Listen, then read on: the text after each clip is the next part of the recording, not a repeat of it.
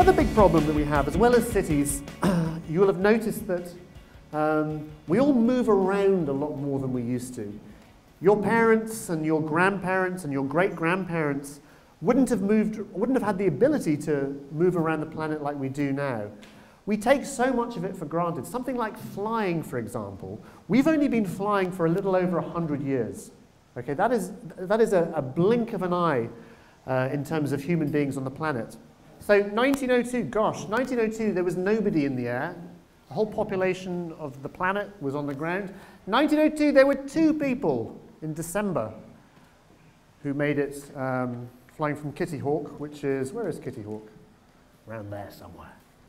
And nowadays, just over 100 years later, at any one time, there are 1 million people flying. Just process that fact for a moment. At any one time, day or night, there are 1 million people at 30,000 feet. Now that is an extraordinary statistic. It's an extraordinary figure. Just try and comprehend the energy involved in keeping 1 million people in the air permanently.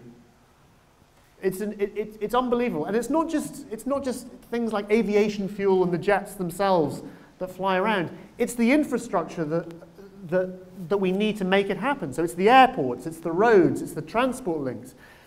In 100 years, just over a human lifetime, we have completely changed everything. There is nowhere on planet Earth now which is more than a day away. Later on tonight, I'm flying from London to Rwanda, you know, and it's, what is it? It's like an 8-hour flight. It's nothing.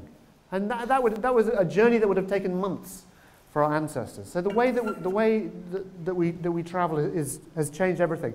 And of course, it comes down to the sustainability questions. Well, how do we do this? At what point do we say, well, we can't do this anymore? Because, like I say, we live in a closed system. There's nothing coming in.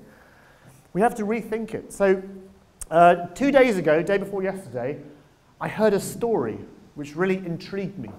And I went out to film it for you specially. Because a bit like the elephant in the room with cities, the elephant in the room with aviation is, well, you know, where do we go from here? That's one of the A380s. I'll just very quickly, I won't show you the whole clip. There are now around 1 million people airborne at any one time. There you go. That A380, that wingspan of the A380, by the way, that was the length of the Wright brothers' first flight. So in 100 years, we've gone from that, 30 meters, that's how far we can fly, to building things like A380s. I spent a lot of time working with in the aviation industry over the last few years.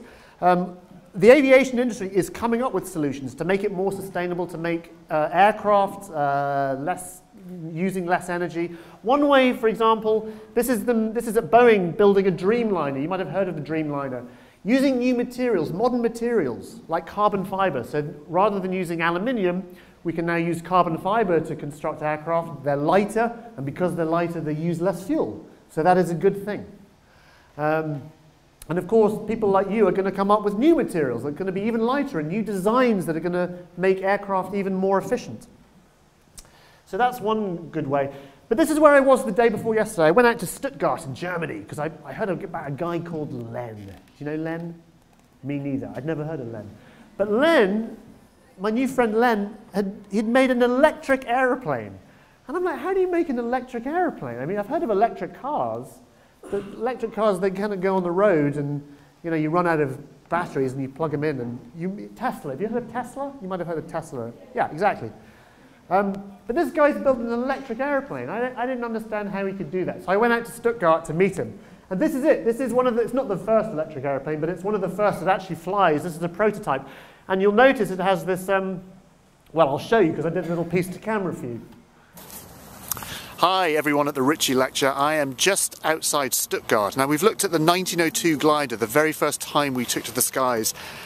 And in just over 100 years we've gone from that to where we are now, which is at any one time 1 million people in the air, which obviously takes an extraordinary amount of energy. But what about the future?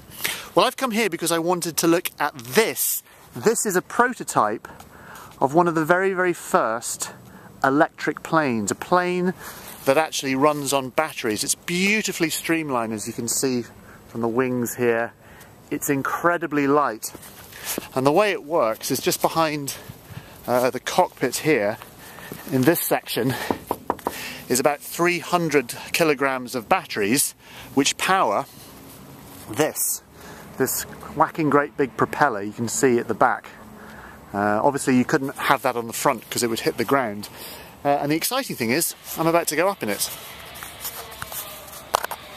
So yeah, what they didn't tell me, I didn't realise this, and I'm like, can I go up in it? And he was like, yeah, you can go up in it. He didn't tell me that it's an experimental aircraft, okay, so it's not actually licensed. You know, there's a lot of forms you have to fill out, you know, in health and safety forms, and so they wouldn't actually let me go up in it. I had to sign all kinds of waivers to say that if I died, then I wouldn't sue them. And so, but anyway, I thought it'd be worth it. And the other thing I didn't realise, and this is a fact, that if you are going up in an experimental, non-licensed, registered aircraft, you have to wear a parachute. So I'm like, do I really want to go on this plane? So there I am with my parachute on. I'd never done, well, I have done parachuting, but I'm like, is this safe? And he's like, yes. Len was very nice, very German. He's, yes, it's fine. The whole plane runs on laptop batteries. 6,000 laptop batteries. I don't know about you, but my laptop batteries are rubbish. So anyway, we had a go. So there we are in my parachute. I'll give you a little look at what it's like. Here we go. This is.